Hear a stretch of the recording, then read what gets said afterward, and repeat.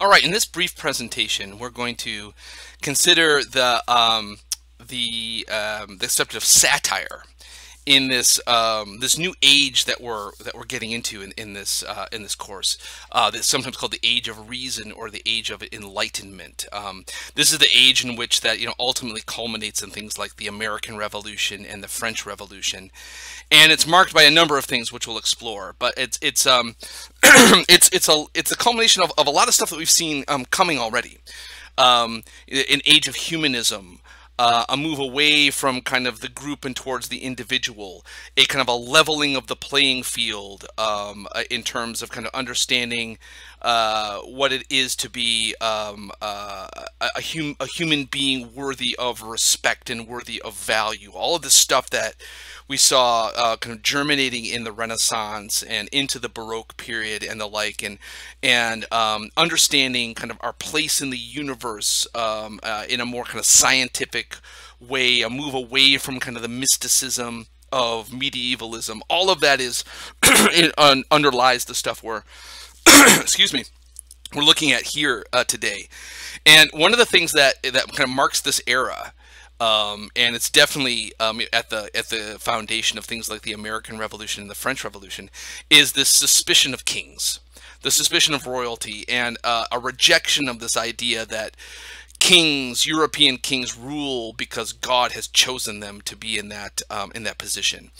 And so it's a complete undercutting of that idea, and that's what really kind of foments these ideas, these revolutions that are kind of grounded in the ideals of equality of humanity, and with all the warts and problems with that, and the miscues, of course, that are embedded in that. The ideal is one of inequality, democracy, fraternity, liberty. And that's a world that has no place for kings, so to speak. And so satire is it emerges as a potent weapon during this time period, and during the Enlightenment, satire, humor, sarcasm becomes a weapon against the mighty, and again, kind of like in the Renaissance, it's a hearkening back to the ancient Greeks. So this picture I just pulled up here, this is a frontispiece of a famous ancient Greek comedy, which is now, from our point of view, about 2,500 years old. The Greeks were doing this kind of thing as well. Lysistrata is this famous play in which the women of Athens become so fed up with this ongoing war with the Spartans that they decide to go on a sex strike.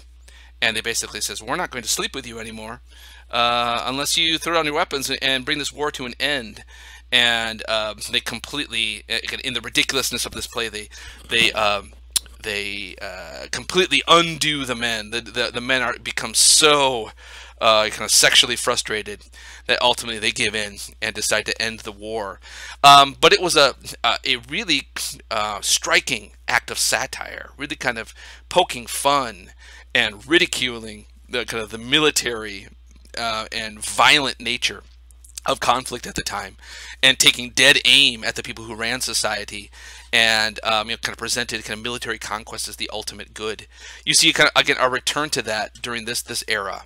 And so satire, humor, irony, exaggeration, ridicule, pointing out incongruity, imbalance, unequalness, is through literature, through magazine and newspaper pieces, through cartoons, as we'll see. You take aim against institutions and individuals that appear ridiculous now in this age of burgeoning equality. And so I asked you for this week, you read Jonathan Swift's A Modest Proposal, in which he uses kind of what we still kind of recognize as kind of a dry British irony, presenting something as serious when it's meant to be, of course, at root ridiculous, of critiquing society and critiquing kind of the way that the poor are dealt with and treated in society. It really, in the European tradition, at least in the English tradition, it begins with Swift, and then it goes on to Alexander Pope, Voltaire, during the French Revolution, is the great satirist, and all of this lays the foundation for the great American satirists like Ben here. So we're going to look at a couple of guys here just briefly to illustrate this. We see some of the first kind of political cartooning during this era. Now, a lot of it, as we'll see, is very heavy-handed, very moralistic, and you know, to the modern eye, seems kind of really over the top. But William Hogarth, you can see his dates here, you know, kind of roughly bracketed by the 18th century. He dies, you know, just a little bit before the American Revolution. He was a British satirist who was an accomplished painter. You can see here, this is a self-portrait of his. He was an accomplished painter in his own right, but he made his name as a kind of an early political cartoonist, painting, drawing this sequential art pieces, in using various media to kind of critique society. And often, like I said, in a very heavy-handed, moralistic kind of way. So I want to show you, kind of walk you through a kind of a famous one, and I have a little script that I'm reading from here that kind of that goes through each of these pictures. But one of the famous ones that he's known for is this called "A Rake's Progress." So a rake, that's kind of a Britishy term for someone he has too much money. Then he knows what to do with, wastes his money on booze and on drugs and on sex and that kind of thing. And so it was this series of drawings, etchings, that he critiques that kind of lifestyle. And so he shows kind of the story, the decline and fall of the character here, Thomas Rakewell. It's not a very clever name, but he tells through this kind of storyboard. He kind of tells the decline of this man who starts off promising, but then kind of gives into his vices, and he shows what happens to someone when they give into these kinds of things. So I'll walk you through this just as kind of a famous example of kind of an early satirical critique, kind of an early political cartoon. As it would have presented itself, you know, here, you know, almost 300 years ago. So here's it's a sequence of 8 drawings. So in the first one here, Tom, here's our hero here, Thomas Rakewell. He's come into his fortune on the death of his miserly father, and while the servants mourn, he is measured for new clothes. And although he has a common law marriage with her, he now rejects the hand of his pregnant fiancée, Sarah Young here. So, who he'd promised to marry. She holds his ring, and her mother holds his love letters. You see in her pouch here. He will pay her off, but it's clear that she still loves him. Evidence of his father's miserliness abound. His portrait above the fireplace shows him counting money. Right here. So his father was very careful with money. His father has died. Now Tom gets all the money. Now, well, the idea is, will he follow his father's carefulness? Will he be prudent like his father? It already shows that he's making some bad decisions. There are symbols of hospitality. A jack and a spit have been locked up at the upper right, up here, I think. The coat of arms shows 3 clamped vices with the motto "Beware" over here. A half-starved cat reveals the father kept little food in the house. See the skinny cat down here. And while the lack of ashes in the fireplace demonstrates that he rarely spent money for wood to heat his home. The engraving at the right shows the father went so far as to resole shoes from a leather cover from a Bible so as not to pay the shoemaker for repairs. So his father was really stingy, and watched his money. So when he dies, he leaves a ton of money left to Thomas here. Painting 2. In the second painting, Tom is at his morning meetings in London, attended by musicians and other hangers-on, all dressed in expensive costumes. Surrounding Tom left and right, a music master at a harpsichord who is supposed to represent George Frederick Handel, right here. A fencing master, right here. A quarterstaff instructor, right here. A dancing master with a violin. Yeah, here he is with a violin in his hand. A landscape gardener, Charles Bridgman, an ex-soldier offering to be a bodyguard, a bugler of a fox hunt. At lower right is a jockey with a silver trophy. The quarterstaff instructor looks disapprovingly on both the fencing and dancing masters. Both masters appear to be in the French style, which is a subject Hogarth loads. So you kind of this English disdain for kind of French fanciness, frippery, as it were. Upon the wall, between the paintings of the roosters, emblems of cockfighting. Again, a kind of a debauched, kind of ridiculous pursuit. You see the painting of the Judgment of Paris, this famous scene from Greek mythology, where Paris gives the golden apple to the goddess Aphrodite, showing that he's kind of enslaved to the power of love and lust. So Thomas is already going down the bad path. He's giving into the sensual pleasures, the pleasures of the rich. He's not following his father's example at all. All right, painting 3 depicts a wild party or orgy underway at a brothel. The prostitutes are stealing the drunken Tom's watch. So here's Tom. He's all drunk, and the prostitutes are taking advantage of him. On the floor at the bottom right is a night watchman's staff. I don't see it down. I guess down here, to be the bottom left. A lantern souvenirs of Tom's wild night in the town. The scene takes place at the Rose Tavern, a famous brothel in Convent Garden. The prostitutes have black spots on their faces. See right there.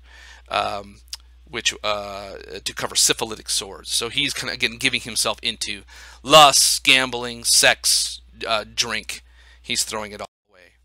Painting 4, Tom narrowly escapes his arrest for debt by the bailiffs as he travels in a sedan chair to a party at St. James Palace to celebrate Queen Caroline's birthday. On this occasion, he's saved by the intervention of Sarah Young. This is the woman that he intended to marry, but rejected. But she's still a good woman, and she comes to his rescue. In comic relief, a man filling a street lantern spills the oil on Tom's head, right here. This is a sly reference to how blessings on a person were accompanied by oil poured on the head. In this case, the blessing being the saving of Tom by Sarah. Although Rakewell, being a rake, will not take the moral lesson to heart. In the engraved version, lightning flashes in the sky, right there. And a young pickpocket has just emptied Tom's pocket, right there. He's being robbed. The painting, however, shows the young thief stealing Tom's cane, and has no lightning. Painting 5. In the 5th, Tom attempts to salvage his fortune. Here's Tom again, by marrying a rich but an old and unattractive old maid at St. Marylebone. In the background, Sarah arrives back here, holding their child, while an indignant mother struggles with a guest. It looks as though Tom's eyes are already upon the pretty maid to his new wife's left during the nuptials, right? So he's marrying this older woman here, but he also seems he's already looking at the younger girl. So again, Tom is not in the right place. Painting 6. The 6th painting shows Tom pleading for the assistance of the Almighty, praying to God in a gambling den at Soho's White Club after losing all of his new fortune. Neither he nor the obsessive gamblers seem to have noticed a fire breaking out behind them. So now he's desperate. He's lost everything, and can't even be bothered to see the threats of mortal danger behind him. Painting 7. All is lost. Tom's incarcerated in the notorious Fleet debtors prison. He ignores the distress of both his angry new/old wife and faithful Sarah, who cannot help him this time. Both the beer boy, as he's called, and the jailer demand money from him. Tom begins to go mad, as indicated both a telescope for celestial observation poked out of the barred window, right here. In apparent reference to the longitude rewards offered by the British government, and an alchemy experiment in the background, back here.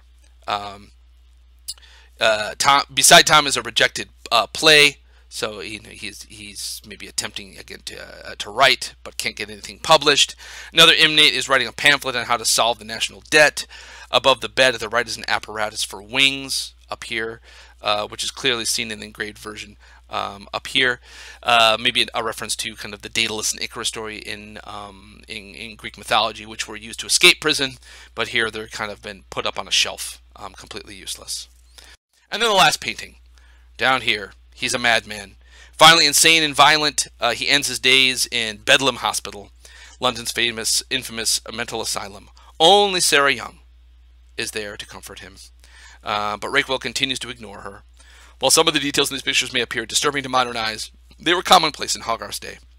For example, the fashionably dressed women in this last painting have come to the asylum as a social occasion, to be entertained by the bizarre antics of the inmates. So we know that people came just down to the mental ward to laugh at the people in their mental illness. So all of this, again, like so I said, heavily moralistic, heavy-handed. The idea is kind of a wagging finger, is that this is what will happen to you if you follow down the devil's road of womanizing, drink, and wasting your money.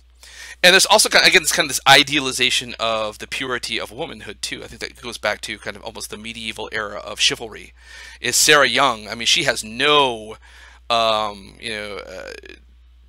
logical reason to care for him anymore. He's treated her awfully through all of this, but she stays true to him through all of this, even caring for him as he descends into madness. Here's another one of his. Again, the same kind of idea, all wrapped up in one painting. Beer Lane and Gin Street, 1751. Again, shows what happens to society when they give themselves over to the hard drink. The idea here is over here is Beer Lane, and here's Gin Street.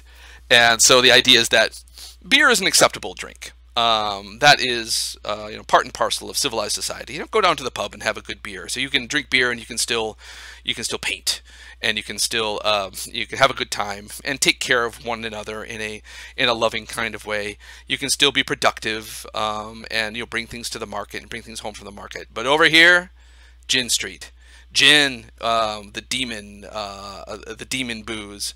And this is what happens. Civilization just falls apart. This kind of mad, drunken woman even doesn't even notice when her own child goes flying over the railing here in this kind of ridiculous fashion. You're kind of competing with the dogs for bones and for food. So again, a very kind of moralistic view of society and what is proper and what is improper behavior. All right. Lastly, here another figure doing a similar kind of thing a bit later, kind of a generation after Hogarth, is James Gilray, who's sometimes called the father of the political cartoon. And whereas Hogarth would went after kind of the vices of society, Gilray went right after kings and politicians themselves. And so he was most famous for kind of going after King George III, who was again the king of Britain during the time of the American Revolution, and then also Napoleon in the early 19th century, the king emperor of France, who on the heels of the French Revolution, built a French empire for a short period of time. So yeah, famous for his wit, his humor, his style, his realism, his sense of the absurd. Lots of stuff we still see as hallmarks of kind of British humor today. A lot of them, they don't really read very well today. I mean, it's like a lot of political cartoons. If you're not steeped in what's going on at the time, then it's very difficult to appreciate the kind of the humor of it. And it's the kind of thing. If you need to explain a joke, the joke is no longer funny. But we're so far removed from these things culturally and historically that they don't present themselves obviously to us. So this is a famous one from Gilray, 1792, connoisseur examining a cooper. So this is a kind of a caricature, a satire of King George III. He's squinting at a portrait of Oliver Cromwell. Oliver Cromwell was a revolutionary who overthrew the British monarchy for a short period of time, and so becomes kind of a symbol of Cromwell becomes a symbol of the threat to any monarch, the instability of the place of any monarch. And so George III, with his bad eyesight, he kind of has trouble even kind of recognizing perhaps the danger in front of him. He has this elaborate gold candlestick, but on the top of it was called a save-all, which was a way of so you have this elaborate candlestick, but it's supporting kind of a poor person's candlestick, a save-all, a thing that you would have to kind of save as much wax to make a candle last as long as possible. So we see kind of George as a ridiculous person. He has all the money of the monarchy at his disposal, but he's still very, very stingy. You know, keeping an eye on every last drip of wax that he can reuse to light his candle. So the context of this cartoon: the King of Sweden had recently been murdered. The monarchy was threatened in France, so there's kind of, you know, revolution is building. And the idea is that George is completely oblivious. He has no idea what's going on. He has no idea kind of how tenuous his own circumstances. So he's kind of squinting at Cromwell, who represents kind of the overthrowing of the monarchy. And he's going, huh? What does this mean?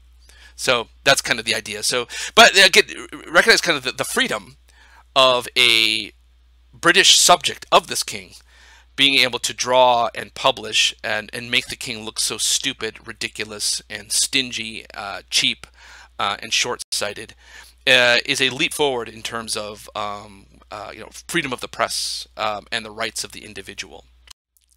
Here's another one where Gilray kind of pokes fun at Napoleon, who gives this mocking name Titty Doll, which is I don't fully understand it myself, but it's a name. Even the sound of it kind of, you know, sounds infantilizing. Titty Doll, the great French gingerbread maker.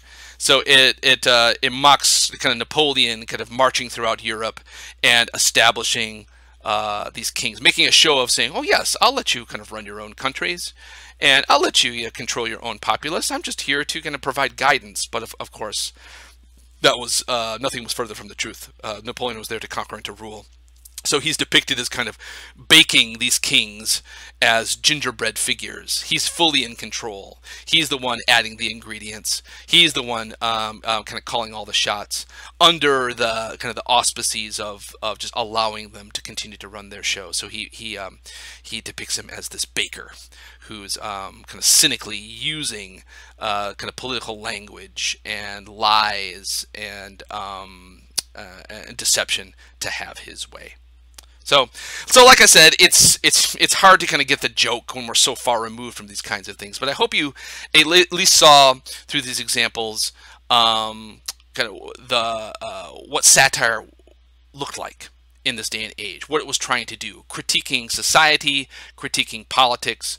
We're seeing kind of the rise of the little man. We're seeing the rise of the individual, and we're kind of seeing the bringing down the great powers, the rulers, the emperors down to earth, and using the power of comedy, wit, humor, irony, incongruity to level the playing field and to pull the rug out from underneath them. All right, more next time.